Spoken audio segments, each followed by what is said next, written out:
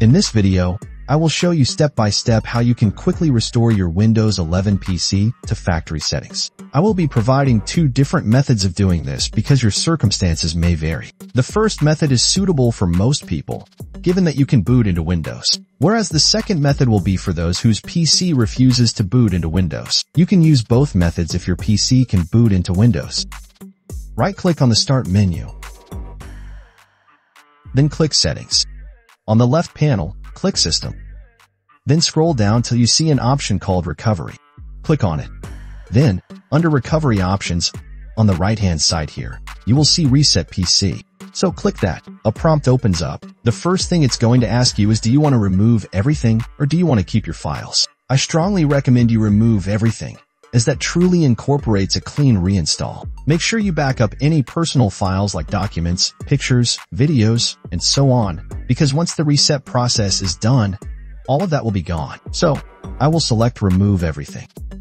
The next option will ask if you want to do a cloud reinstall or a local reinstall. If your Windows is severely corrupted, something seems seriously wrong. A cloud reinstall is a little better because it installs a fresh copy of Windows 11 right from the Microsoft server, though this has to be downloaded and takes a little bit longer and requires an active internet connection. But if your Windows 11 machine, for the most part, seems okay, go ahead with a local reinstall instead, which is significantly faster.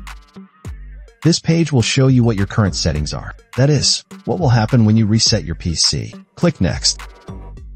Finally, click Reset. The reset will begin, and here you'll see a percentage that it's preparing for the reset process. Once that preparation is completely done, it's going to immediately restart your computer. It will show a new progress bar in the form of a percentage, and your PC may restart several times. And this can take anywhere from a couple of minutes to a couple of hours, depending on the settings you chose and on how complex the reset process is for your device. Once that's all done, your system will restart, and you will be loaded into the Windows 11 installation screen. And you'll notice that the Setup Manager pops up. So, from here, you will set up your computer like you would with a new computer. Just follow the prompts to set up your Windows 11 device like you would for the first time. And just like that, you've done a clean install. No other steps required. Good job.